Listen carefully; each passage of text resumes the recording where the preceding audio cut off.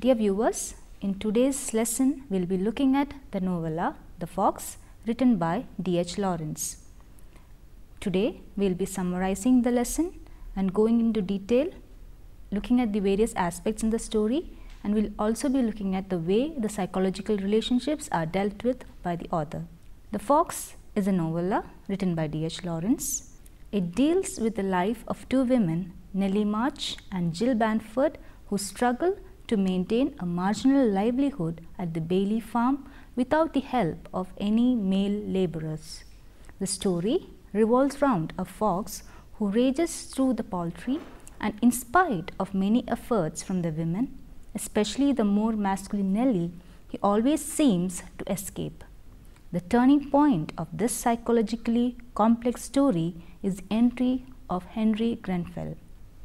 As is the characteristic of D.H. Lawrence's works, The Fox also deals with the relationships of three protagonists in a triangle of love and hatred. Before we go into the story, let's have a look at the life of our author D.H. Lawrence. He was an English novelist, poet, playwright, essayist, literary critic and painter. He is now widely recognized as a visionary thinker and an important representative of modernism in English literature. He was born on 11th September 1885 at Eastwood, Nottinghamshire. His father was a coal miner and his mother was from a normal middle-class family. The emotional friction between the parents and his close relationship with his mother left deep impressions on his life and writings. He was subject to diseases including lung infections from a young age, which dogs him throughout his life until his death from tuberculosis at the age of 44. All this does have an impact on his writing. After his schooling at the Nottingham High School in 1901, he worked for a brief period as a junior clerk in a surgical appliance factory for 1 year. Until 1906, he worked as a teacher at Eastwood and Ilkeston and saved money for his education at the University College, Nottingham. After his matriculation, he joined the Davidson Road School in Croydon. This move, marking his emotional and financial independence, is considered as a prelude to his literary career. In 1909, he started publishing poetry. However, it was in 1911 that his first novel, The White Peacock, was published after some censoring. By 1912, he gave up teaching following an illness, only to continue with his literary career. Early in the same year, he met Frida Weekly, daughter of a German baron and the wife of a professor at Nottingham. They went to Germany together and were married in 1914 after her divorce. After the marriage, the Lawrences moved throughout Europe. During World War I, they first lived in London and then moved to Cornwall, developing deep friendship with many of the leading writers of that time, such as Aldous Huxley, Bertrand Russell, Lady Ottoline Morrill, Catherine Mansfield, John Middleton Murray and Richard Aldington. The Rainbow, his novel, published in 1915, was banned by the authorities on grounds of obscenity. In addition to this, they were accused of spying by the Germans and were expelled from Cornwall in 1917.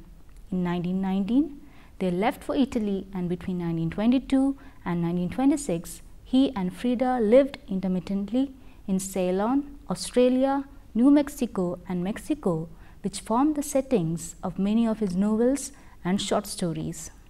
In 1925, after a severe illness in Mexico, it was discovered that Lawrence was suffering from tuberculosis. He and Frida returned to Europe, but his health continued to decline. He finally died at Venice in France on 2nd March 1930.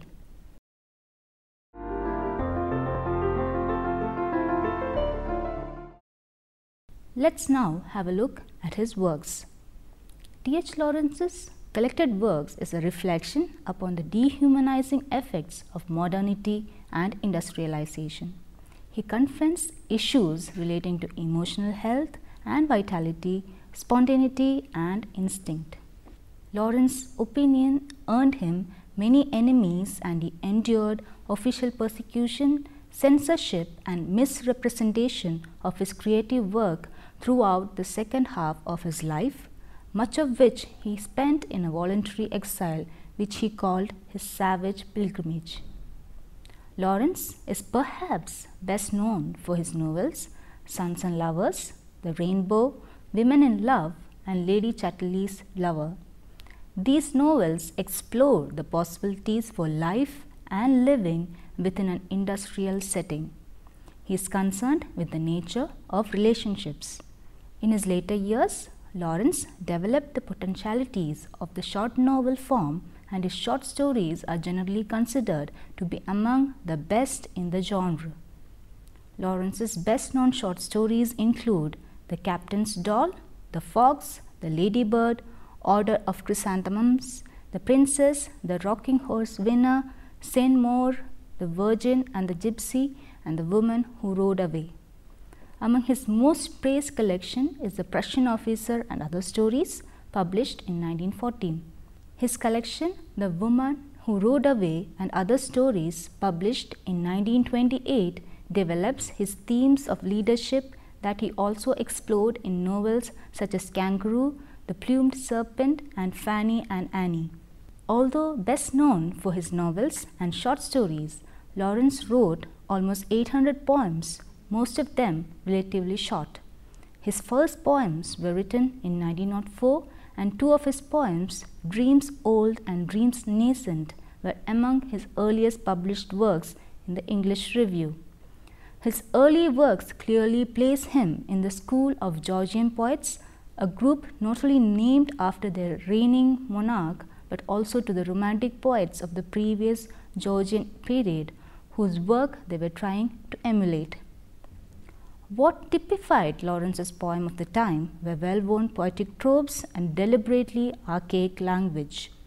Many of these poems displayed what John Ruskin referred to as the pathetic fallacy, the tendency to ascribe human emotions to animals and even inanimate objects, which is of importance to the work that we are dealing with today. Just as the First World War dramatically changed the work of many of the poets who saw service in the trenches, Lawrence's own work saw a dramatic change during his years in Cornwall. During this time, he wrote free verse influenced by Walt Whitman. Although his literary career spanned only 2 decades, and even though he was dogged by diseases throughout his life, his body of work is considerable.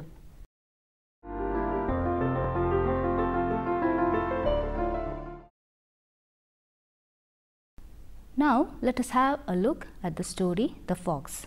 The story first appeared in The Dial in 1922 and was published as a novella in 1923. As I told you already, it tells the tale of 2 women, Ellen Nellie March and Jill Banford, who lives in a secluded farm near Berkshire. There is no one else there and it is free of the presence of any men. Their nature complements each other. Banford is a bit chatty and nervous at times, and March is always quiet but strong. They have found solace in each other's company and were living quite well with whatever they were getting from the farm, except for the slight disturbances caused by the fox. However, with the arrival of the intruder, Henry Grenfell, the fox is pushed into the background. He is a soldier on leave and he returns to the farm which his grandfather formerly owned. He is a boy of 20. He reminds Banford of a brotherly figure with his warm and happy temperament with whom she can talk and discuss things. But March finds him differently and it becomes hard for her to control her hidden desire. Banford allows him to stay with them for some days till he finds some other place in some other town. But within days only, March loses her heart to him in spite of all her inner strength and wisdom, and Banford had to deal with the unwanted and adverse news of their decision to get engaged and married. March being her only company and strength, Banford finds it hard to let them go, so tries in every way possible to poison March's mind, to stop her, and behaves badly and rudely and in every way possible to make the boy leave. And Henry, on the other hand, works on making March leave with him. The crux of the story is the decision of March whether to stay with Banford and have a safe and comfortable but dull life, or succumb to the passions of boy and have unpredictable and harsh but desirous life. In the end, all the puzzles are solved when Henry kills off Jill Banford, and in the end we find the couple, Henry and March, imagining the life they look forward to in Canada. The climax indeed is very predictable and sensational, but a bit disheartening.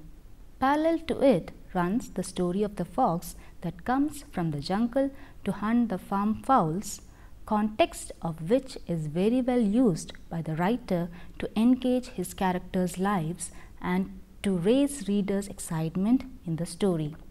It brings the aspect of horror and mystery to the story. It is also important as by killing the fox, Henry confirms his position among the girls at the farm.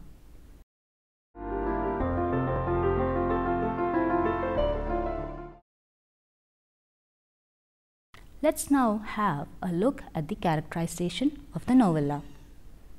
When it comes to the work of D.H. Lawrence, the mobility of his characters is a central factor. It helped one to understand his rich, intricate and varied tales. His characters were based on the idea that man is a product of his environment. He lays emphasis on the complexity of human personality. That is the reason why one finds his characters not static but independent. They keep evolving as the plot of the story develops. His characters strive to express themselves, and often a conflict takes place and their inner passions drive them to action, and this provided Lawrence reality in multiple levels. This is very clear through the characters in the story The Fox. There are mainly three characters: Ellen, Nellie March, Jill Banford and Henry Grenfell.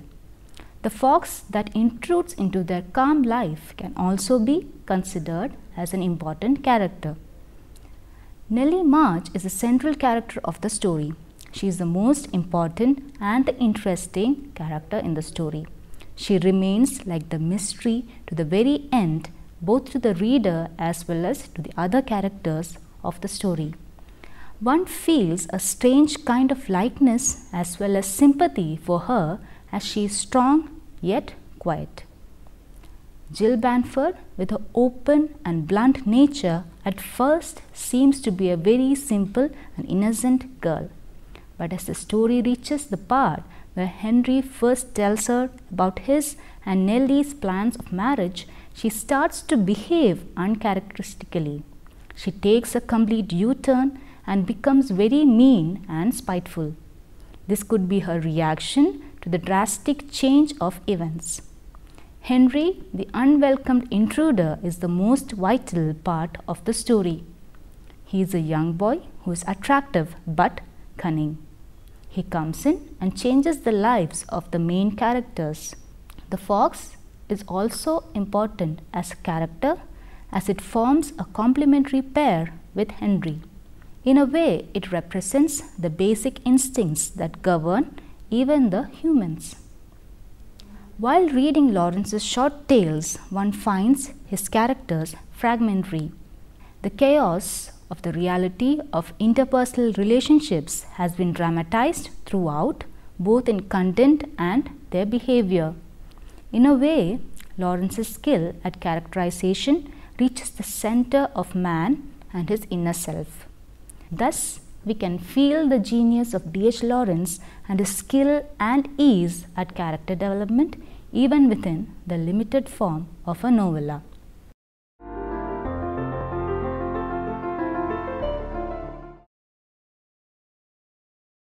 Let us have a look at the theme and setting of the story The Fox.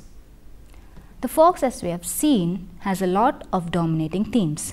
The themes of power, domination, weakness, submission and assertion radiate out from the characters and through their relationships.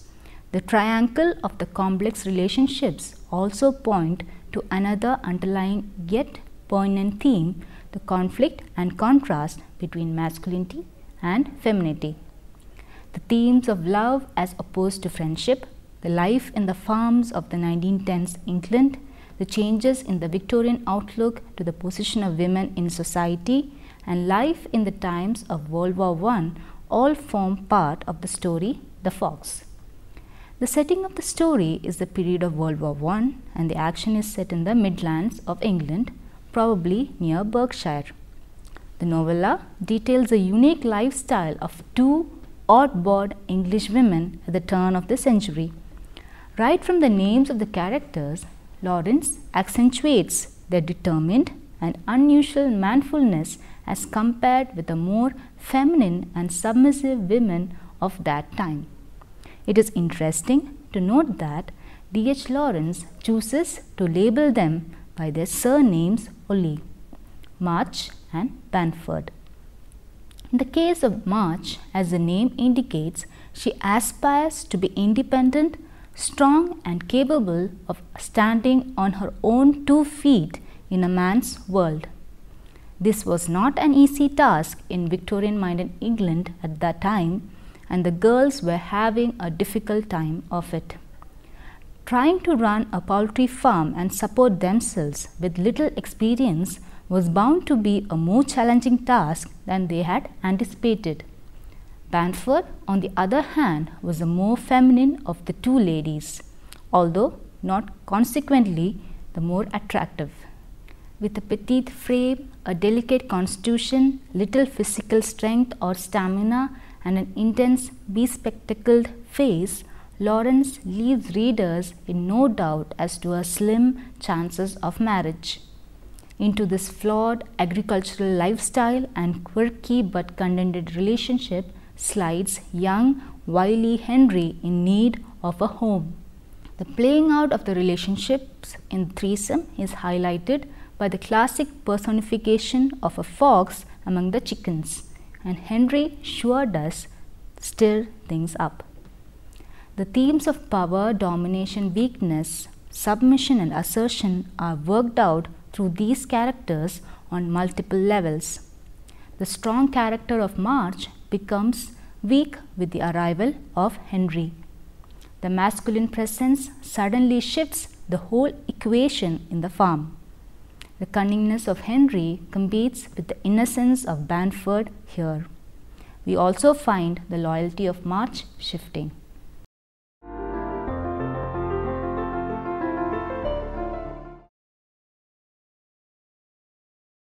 Another important aspect in this story is the use of symbolism and also the significance of the title.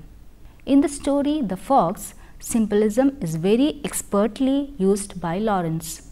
His works are known for the symbols he used, and symbolism is strong, pervasive and communicates itself very strongly through this particular story. Lawrence had the idea of a fox-like protagonist right from the outset. Henry is even described as looking like the creature as well as displaying wily and cunning character traits. Sly and observant, he watches out for signs of weakness in his female victims, 2 close girlfriends sharing a farm, waiting for the right moment to strike and take one. The girls, on the other hand, seem as chickens in a henhouse, dizzy and vacant and fussing over trivia all the time. Henry, the opportunistic fox, builds upon her confusion and alienation by creeping up closer still to March. Like the keen-nosed intuition of the fox, he senses Bamford's fear and manipulates her still, for she is the hurdle between himself and his marriage to March and ultimately the attainment of the farm. Like a cold, calculating fox stalking a chicken, he picks his moment and strikes when she leaves the coop. The girl's strange but cozy relationship of empathy and contented companionship is rocked by the watchful Henry. Their boring but happy existence about to be chewed apart by his anger at a foiled plot to split them up. The dynamic in the hen coop is changed drastically by the interference of the fox. Be it the wild fox that feeds on the chicken in the farm or Henry who feasts on the breaking apart of the friendship of the girls. Henry's boyish round head and long sweaty hair, his becoming voice and watchful eyes suggest all the strategies of a handsome but menacing fox stalking its clucking prey. Banford's remonstrations and moody fussing at his attentions to her special friend seem more and more like frenzied squawking as the novella continues. The similarity is completed to perfection when Henry murders Banford. It is described thus in the novella. No one saw her flung outwards and laid, a little twitching heap, at the foot of the fence. No one except the boy, and he watched with intense bright eyes as he would watch a wild goose he had shot. With one sentence, Lawrence completes the characterization of Banford as a bird. Was it winged or dead? Dead. Thus, it can be concluded that Henry and the fox are compared, transposed and superimposed several times throughout the novella.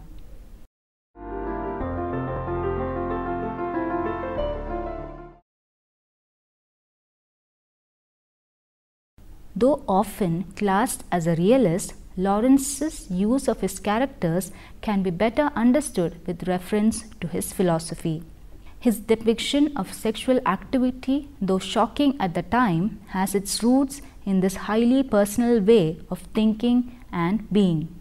It is worth noting that Lawrence was very interested in human touch and behavior, and that his interest in physical intimacy has its roots in a desire to restore our emphasis on the body and rebalance it with what he perceived to be Western civilization's slow process of overemphasis on the mind. In working out his philosophy, his works tend to be very complex as far as the relationship between the characters are concerned, and also in the way he manipulates the environment around them to bring out their own instincts. In this way, it can be said that The Fox as a story is also a representation of how the basic raw human instincts are brought out in a human being. The fox is used in the novel as a symbol of male energy and comes to dominate Nellie's dreams in a way that both fills her with revulsion but also attracts her. Nellie tries to shoot him, but the eyes of the fox transfix her and she is unable to shoot. This aspect is later transposed onto Henry. As is characteristic of D.H. Lawrence's work, this story also focuses on the relationship of three characters and the kind of triangle of love and hatred that they form together. By portraying the trio in testing circumstances, what Lawrence achieves is psychological realism. The two female characters, Nellie March and Jill Banford, live and work together on Bailey Farm, struggling to make ends meet. Henry Grenfell, who symbolizes the masculine energy of the fox, characterized by boyish charm and energy, starts off the complexities in the relationship of the girls. Lawrence's attention is focused upon the inner life of an individual. The insight within the characters give the readers understanding of their inner beings, and the characters and readers' concept merges into universal psyche. Though there are only three characters, they are being brought out to life very beautifully with the flow of the story. Human observation and character portrayal are deep and meaningful in this novella. For example, March is very fully described. Her breeches, the way she sits, her wisp of hair, her large brown eyes. And so is Branford. Her strands of grey hair, her mousy behavior and lack of physical agility in climbing styles or heavy farm work. Henry is described minutely, right down to his foxy colored downy hair, as is the fox itself. Viewers, we have looked at the novella The Fox. Hope you have enjoyed it. See you in the next lesson. Thank you.